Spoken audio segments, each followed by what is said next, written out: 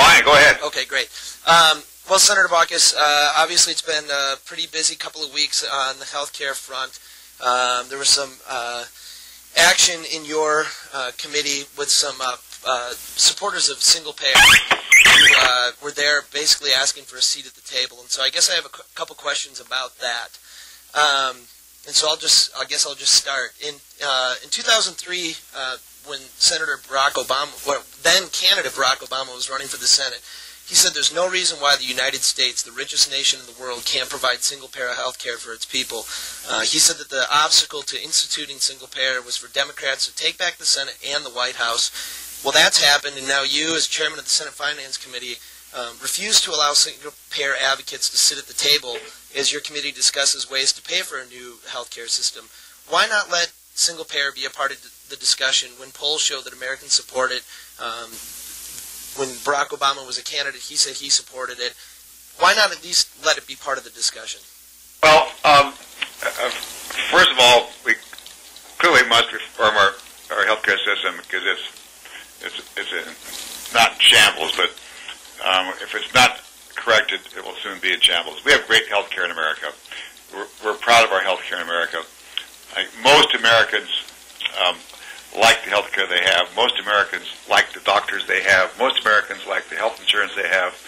And what the goal here is to get control over costs and also to reform the health insurance industry, especially where for individuals who try to get health insurance, for small businesses that can't get health insurance for their employees. And it's because for individuals and for smaller companies, not big business, but smaller companies, states allow insurance companies to discriminate against people based on a prior pre-existing condition or based upon health status. It's just wrong. It's not right.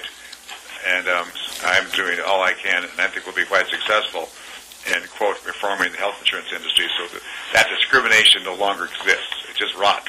There's a lot of bad health insurance that's offered in this country, and I and many of us are doing what we can to stop that.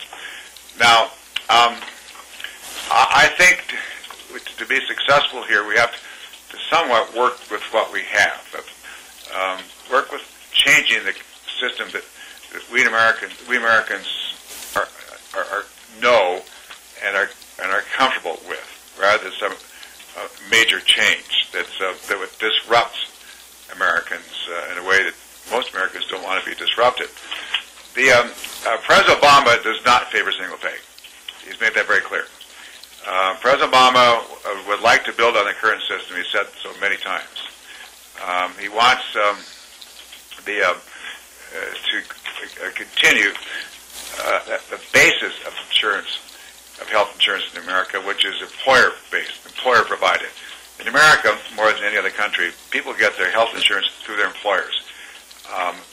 President Obama wants to continue that, and he said so many times. Why not at least let them take part in the discussion, though? I mean, if we're talking about reforming the healthcare system, why not allow single payer to come in, have the debate publicly, and let Americans decide for themselves whether or not they think single payer is a good idea, whether or not they want something more of a private-public partnership, or if they want to keep the insurance industry the way it is. Why not have that debate and open it up to the American people? Well,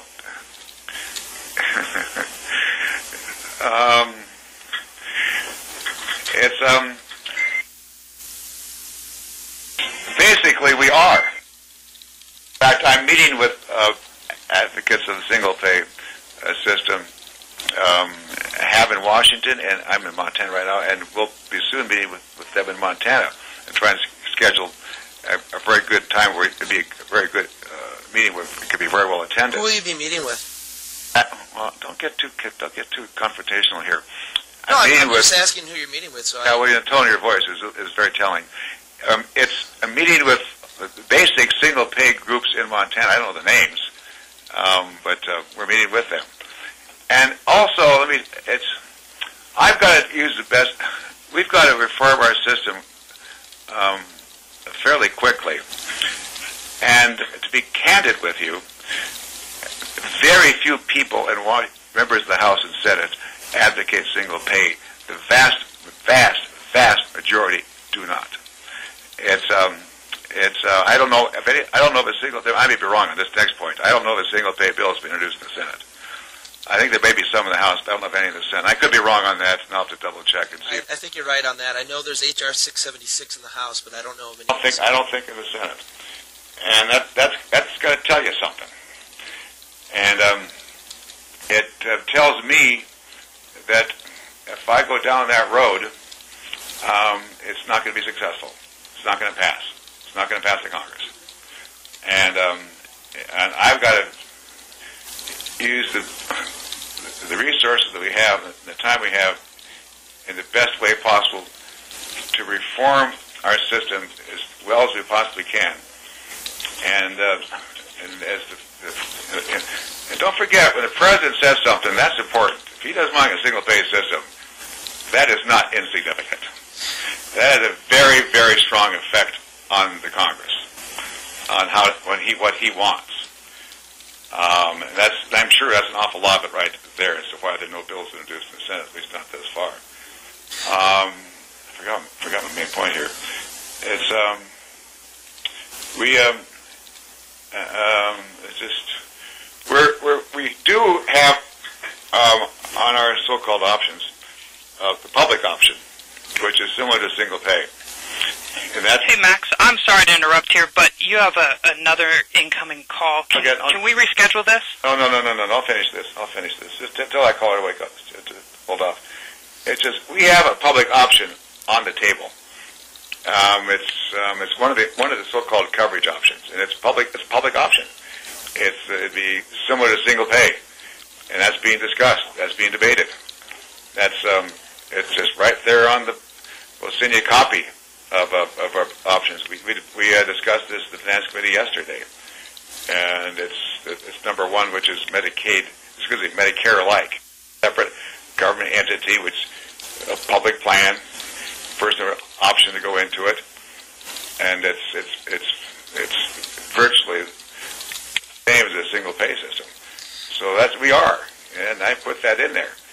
And then there are various versions of that. There's a next one that's Medicare. It's called